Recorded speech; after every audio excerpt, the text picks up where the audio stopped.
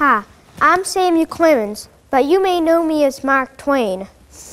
I was born premature on November 30th, 1835. The same day and year, Hale's comet streaked across the sky above my home in Florida, Missouri. I lived there in Florida, Missouri until I was 4 years old. That's when my family moved from Florida to Hannibal, Missouri. There, I was very mischievous. I was born with it, but still, my mother sent me to school, and I hated it. But thank goodness hooky had already been invented. And my days of hooky ended when my father died. He died of hypothermia. But one thing I learned at school, because the teacher absolutely nailed it down our throats, was that 6 times 7 equals 35. In order to support the family, I went to my good old older brother's Orion print shop. In 1849, I quit being a printer and I became a steamboat man. I love the river so much that I changed my name to Mark Twain. Mark Twain means 12 feet, and 12 feet is the shallowest depth of which a steamboat can safely pass through. I also love the river so much that I lured my little brother Henry onto a steamboat, and we got put on separate steamboats, and his blew up. A few days later, he died from his injuries.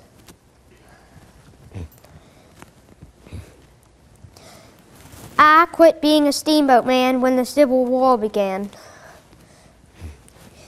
And I became a Confederate soldier who had never fought a battle.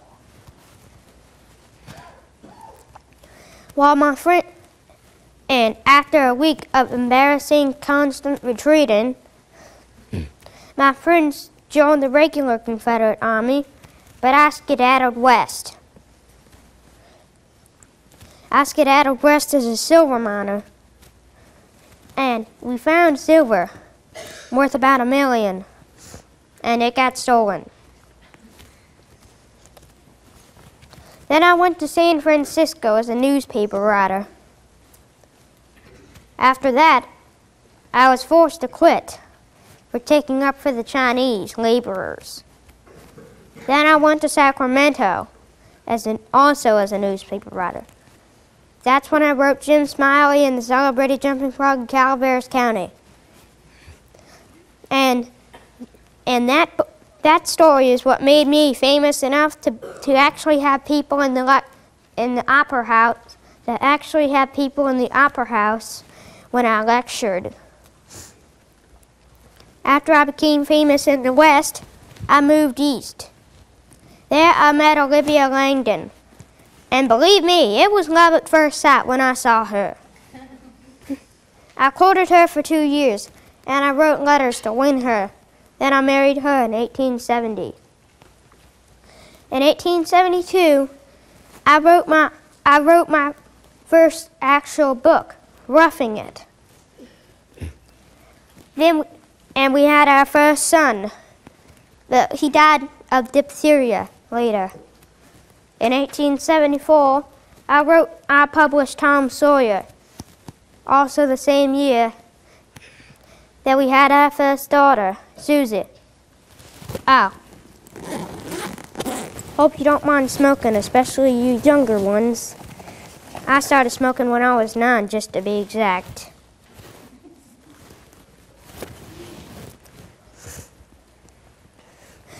Then, after Susie came, out came Claire and Jean. After those 3 were born, I continued to write more successful books. My most successful was Huckleberry Finn. And why did America like my books? Well, for one thing, they were humorous, and another thing, I wrote the way people talked. And I spent more than I made. And I went lecturing to make up for the lost money. Despite my humorous lectures and my humorous stories, there was much sadness in my life. My favorite daughter, Susan, died of spinal meningitis.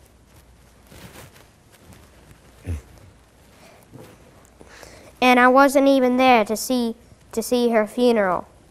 Then my beloved wife, Olivia Clemens, died in 1904. Then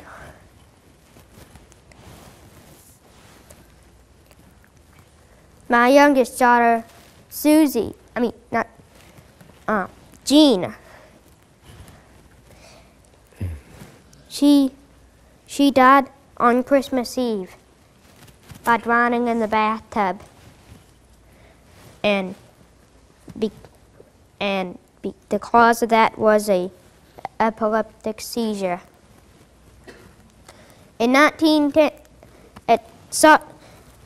at sunset on April 21st, 1910, I went to join the rest of my family because I had died of heart disease.